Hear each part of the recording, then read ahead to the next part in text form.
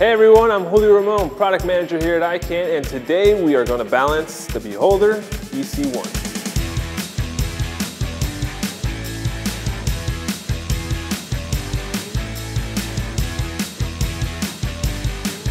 So the camera we're using today is the Sony a7S II with a Zeiss 35mm lens. Now before we begin, I want to talk a little bit about the EC1. It is a 3-axis handheld stabilizer. It has full 360-degree motors. And there are a total of 5 balance adjustments that can be made, each one highlighted through one of these yellow knobs. By pushing each adjustment in, we are in a way starting from 0, and we can work our way out as we balance. Now that each motor is set, we will go ahead and remove the quick release plate. And to do that, you have to open this yellow knob here located in the center. So we will open that up. As you can see, the quick release plate is now loose. Now, to remove it, simply push in the safety pin and pull the quick release plate out. Now I need to point out that the quick release plate system has these 2 arrows here that show you which direction you need to mount the camera. So the camera goes into the EC1. As you can see here, the arrow is pointing in and the quick release plate follows that. So remember that when you mount your quick release plate to the camera. Okay, so we will move this over to the side. Grab our camera. Like I mentioned earlier, the arrow will be pointed towards the back of the camera because the camera will be going into the EC1. So we will flip our camera over. Now what I'm going to do here is I'm going to mount the quick release plate as close as I can to the center of gravity of the camera and lens. Now since we're working with a short little camera setup here, the center of gravity is going to be more towards the back, more towards the A7S body. So we're going to slide this back to about here. Sort of just eyeballing this. That looks good. We'll tighten that down. Okay. So we have the quick release plate ready. Let's bring back the EC1. Okay. Now we have this knob loose. We will grab the camera and slide the camera in. That click there notifies you that you're mounted into the base plate. And now as soon as we're in, we can begin the balance process right away. So the first thing you want to do is you want to slide the camera forward or back and balance the camera as best as you can along the pitch axis.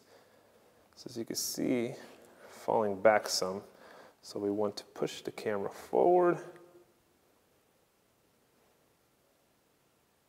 very slowly. There we go, that looks balanced. So we will lock it in place and the quick release plate is secure.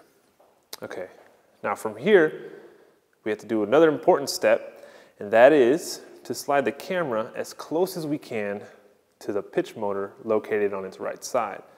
So in order to do that, we will open up this second yellow knob located towards the bottom of that base plate.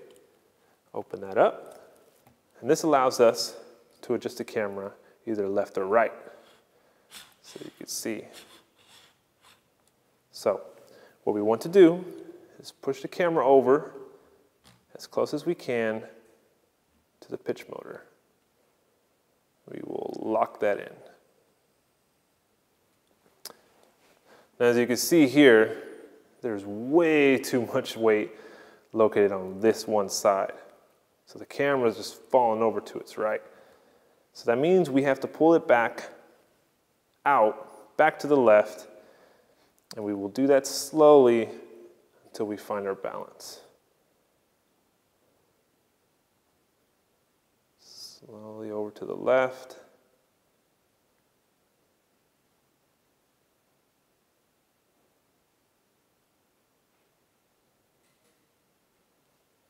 And that looks good. So that's as close as we can get the camera to the pitch motor, but we found our balance. Next, what we need to do is balance the height of the camera along the pitch axis. We already moved the camera forward and back, but now we need to adjust the camera up and down. And this yellow knob here will open up and allow us to do that. Now to check the balance, what we need to do here is we need to see which direction our camera is falling. So we will tilt the camera up, and as you can see, the camera is falling backwards. So what that means is that the camera is way too top heavy. So we need to bring the whole camera down. So we will open that up, slide the camera down.